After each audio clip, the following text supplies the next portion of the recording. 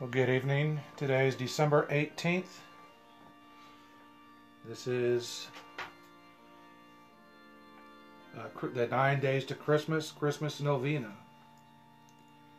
based upon the 1928 Book of Common Prayer.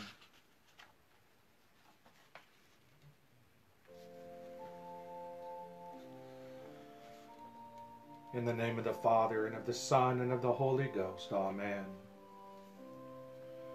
The Lord is in his holy temple. Let all the earth keep silence before him. Watch ye, for ye know not when the master of the house cometh, even or at midnight, or at the cock crowing, or in the morning, lest coming suddenly he find you sleeping. Let us humbly confess our sins unto Almighty God.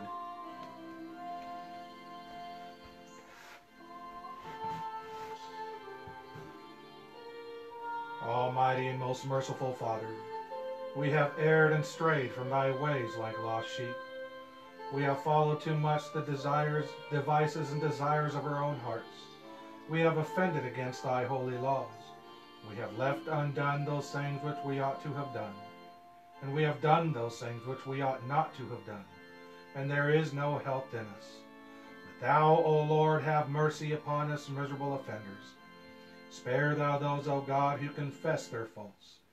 Restore thou those who are penitent, according to thy promises declared unto mankind in Christ Jesus our Lord. And grant, O most merciful Father, for his sake, that we may hereafter live a godly, righteous, and sober life, to the glory of thy holy name. Amen. The Almighty and merciful God grant you absolution and remission of all your sins, true repentance, amendment of life, and the grace and consolation of his Holy Spirit. Amen.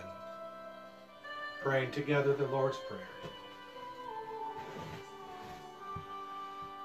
Our Father, who art in heaven, hallowed be thy name. Thy kingdom come, thy will be done, on earth as it is in heaven. Give us this day our daily bread, and forgive us our trespasses, as we forgive those who trespass against us.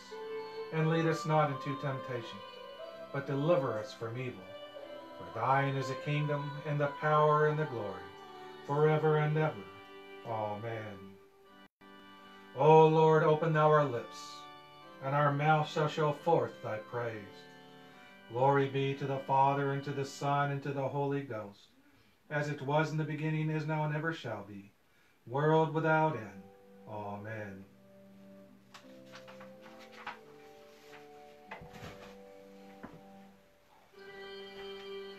Praise ye the Lord's name be praised. Break into song, daughter of Sion, and sing for boundless joy, daughter of Jerusalem. For he comes, your Lord and Master, and the day shall gleam with a radiant splendor, and mountains distill sweet new wine. Hills shall flow with milk and honey, for now comes a long-awaited prophet, and then he shall rebuild you, Jerusalem. The Lord our King is drawing near. O come, let us adore him. He shall be both God and man, and come from David's house to sit upon his kingly throne. Ye shall see him, and in your hearts rejoice gladly. The Lord our King is drawing near. O come, let us adore him. Behold, the Holy One of Israel shall appear, God our shield and strength, and the diadem of kings shall rest upon his brow. His domain shall encompass the land from sea to sea, and from the river even upon the earth's most remote limits. The Lord our King is drawing near. O come, let us adore him. Behold, the Lord indeed shall appear, and his word shall never fail. Though he tarry a while, keep a wakeful watch, for swift and sudden shall be his coming. The Lord our King is drawing near. O come, let us adore him. As dew gently falling upon a fleece, shall he descend. In the days of the Lord shall righteousness again prevail, with blessing of peace abounding. And in homage shall all the kings and princes of the land, all the nations serve and adore him. The Lord our King is drawing near. O come, let us adore him. For unto us a boy is born. his name the God of might and power. He shall sit upon the throne of David, his father, and rule his people, for the government rests upon his shoulder. The Lord our King is drawing near. O come, let us adore him. Bethlehem, city of God Most High, from you shall spring the chosen King of Israel, and his coming forth shall be as the timeless morn of the days of eternity. So shall the nations' countless voices chant his praise in wondrous concert, and lasting peace shall fill our land when he shall appear. The Lord our King is drawing near. O come, let us adore him. Tomorrow shall the earth be freed from all iniquity, and the Savior of the world shall reign over us. The Lord our King is drawing near. O come, let us adore him. Near indeed is Christ the Lord. Come, let us adore him. The Lord our King is drawing near. O come, let us adore him. The Old Testament reading for December 18th of this Christmas Novena is from the 9th chapter of Isaiah, beginning in verse 1 and ending in verse 6. Nevertheless, the dimness shall not be such as was in her vexation, when at the first he lightly afflicted the land of Zebulun and the land of Naphtali, and afterward did more grievously afflict her by the way of the sea beyond Jordan, in Galilee of the nations. The people that walked in darkness have seen a great light. They that dwell in the land of the shadow of death, upon them hath the light shined. Thou hast multiplied the nation, and not increased the joy. The joy before thee according to the joy in harvest, and as men rejoice when they divide the spoil. For thou hast broken the yoke of his burden, and the staff of his shoulder, the rod of his oppressor, as in the day of Midian. For every battle of the warrior is with confused noise, and garments rolled in blood. But this shall be with burning and fuel of fire. For unto us a child is born, unto us a son is given, and the government shall be upon his shoulder, and his name shall be called Wonderful, Counselor, the Mighty God, the Everlasting Father, the Prince of Peace.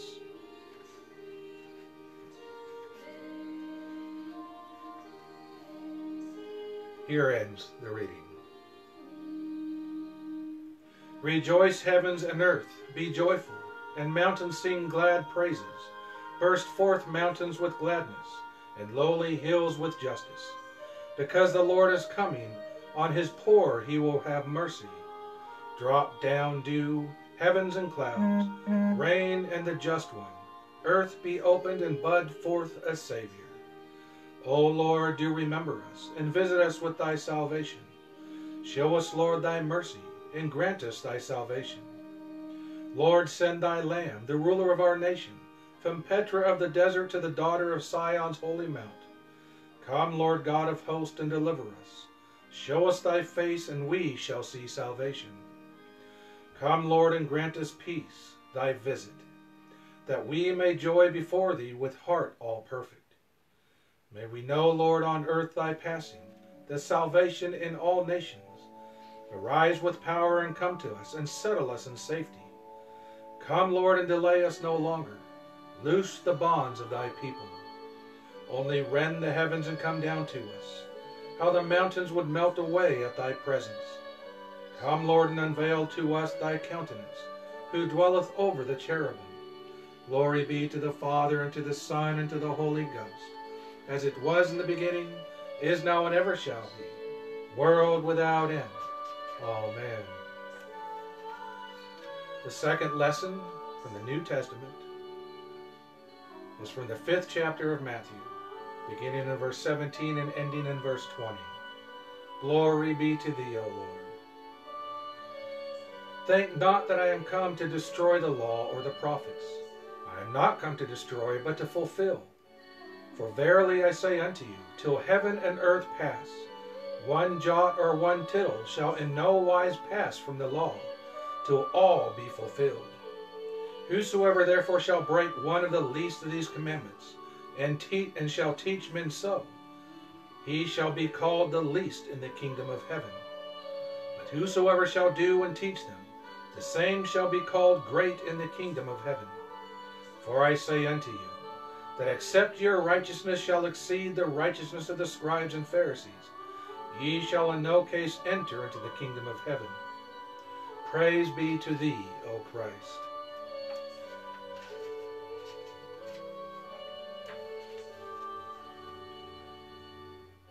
Saying the Nunc Dimittis. Lord, now lettest thou thy servant depart in peace, according to thy word. For mine eyes have seen thy salvation, which thou hast prepared before the face of all people, to be a light to lighten the Gentiles, and to be the glory of thy people Israel. Glory be to the Father, and to the Son, and to the Holy Ghost, as it was in the beginning, is now, and ever shall be, world without end. Amen. The Antiphon. O Adonai, leader of the house of Israel, to Moses in the flaming bush you appeared and gave him your law on Sinai. O come and do ransom us in the strength of your arm extended. Saying the Magnificat. My soul doth magnify the Lord, and my spirit hath rejoiced in God my Saviour. For he hath regarded the lowliness of his handmaiden. For behold, from henceforth all generations shall call me blessed. For he that is mighty hath magnified me, and holy is his name. And his mercy is on them that fear him throughout all generations. He hath showed strength with his arm. He hath scattered the proud in the imagination of their hearts. He hath put down the mighty from their seat, and the rich he hath sent empty away.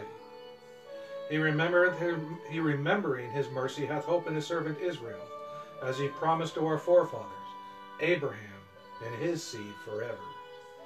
Glory be to the Father, and to the Son, and to the Holy Ghost, as it was in the beginning, is now, and ever shall be, world without end. Amen.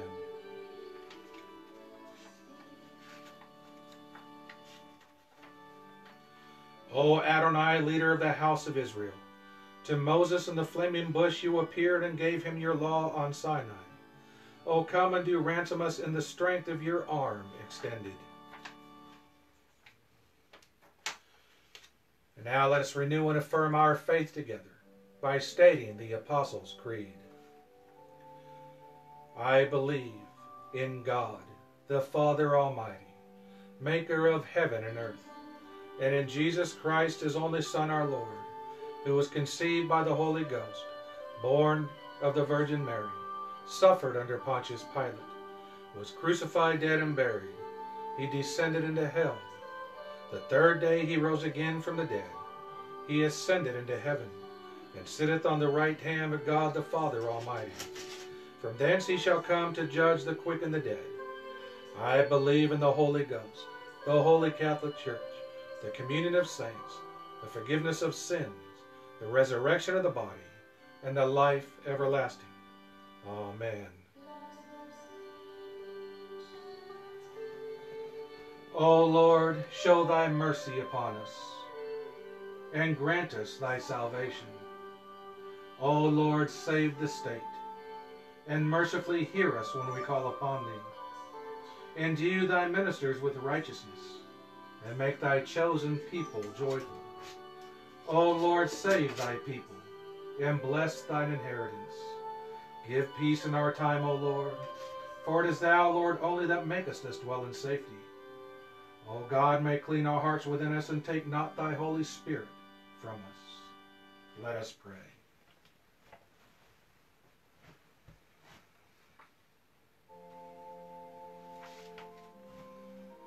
Almighty God, give us grace that we may cast away the works of darkness, and put upon us the armor of light, now in the time of this mortal life, in which thy Son, Jesus Christ, came to visit us in great humility, that in the last day, when he shall come again in his glorious majesty to judge both the quick and the dead, we may rise to the life immortal, through him who liveth and reigneth with thee in the Holy Ghost, now and ever. Amen. O Lord Jesus Christ, who at thy first coming didst send thy messenger to prepare thy way before thee. Grant that the ministers and stewards of thy mysteries may likewise so prepare and make ready thy way, turning the hearts of the disobedient to the wisdom of the just, that at thy second coming, to judge the world, we may be found an acceptable people in thy sight, who livest and reignest with the Father and the Holy Ghost, one God, world without end. Amen.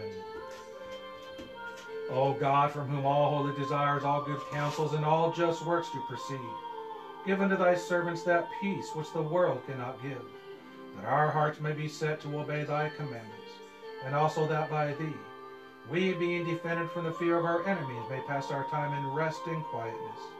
Through the merits of Jesus Christ our Savior. Amen. Lighten our darkness, we beseech thee, O Lord, and by thy great mercy, defend us from all perils and dangers of this night, for the love of thy only Son, our Savior, Jesus Christ. Amen. O Almighty God, whose kingdom is everlasting and power infinite, have mercy upon this whole land, and so rule the hearts of thy servants, the President of the United States, Donald Trump, the governors of these states, and all others in authority, that they, knowing his ministers they are, may above all things seek thy honor and glory, and that we and all the people, duly considering whose authority they bear, may faithfully and obediently honor them, according to thy blessed word and ordinance, through Jesus Christ our Lord, who with thee and the Holy Ghost liveth and reigneth ever, one God, world without end. Amen. Almighty and everlasting God, from whom cometh every good and perfect gift, send down upon our bishops and other clergy, and upon the congregations committed to their charge, the healthful spirit of thy grace, and that they may truly please thee. Pour upon them the continual dew of thy blessing. Grant this, O Lord, for the honor of our advocate and mediator, Jesus Christ. Amen. O God, the creator and preserver of all mankind, we humbly beseech thee for all sorts and conditions of men, that thou wouldst be pleased to make thy ways known unto them, thy saving health unto all nations. More especially, we pray for thy holy church universal, that it may be so guided and governed by thy good spirit, that all who profess and call themselves Christians may be led into the way of truth, and hold the faith and unity of spirit, in the bond of peace and in righteousness of life. Finally, we commend to thy fatherly goodness all those who are anyways afflicted or distressed, in mind, body, or estate. And I invite you to state your own intentions at this time.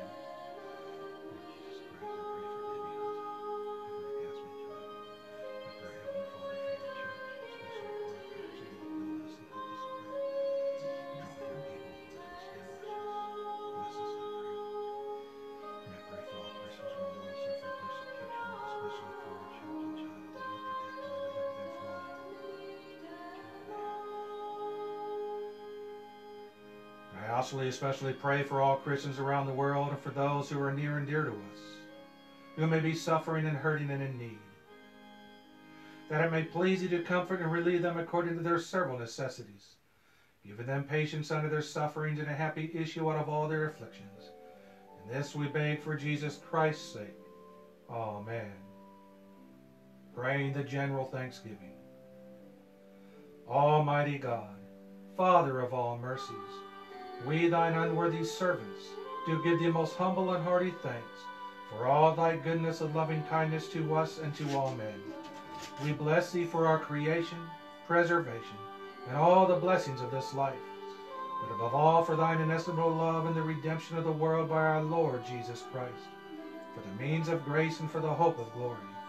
And we beseech thee, give us that due sense of all thy mercies, that our hearts may be unfeignedly thankful, and that we show forth thy praise not only with our lips but in our lives, by giving up ourselves to thy service, and by walking before thee in holiness and righteousness all our days, through Jesus Christ our Lord, to whom with thee and the Holy Ghost be all honor and glory, world without end.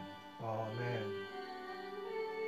Almighty God, who has given us grace at this time with one accord, to make our common supplications unto thee, and thus promise that when 2 or 3 are gathered together in thy name, thou wilt grant their request. Fulfill now, O Lord, the desires and petitions of thy servants, as may be most expedient for them, granting us in this world knowledge of thy truth, and in the world to come, life everlasting. Amen.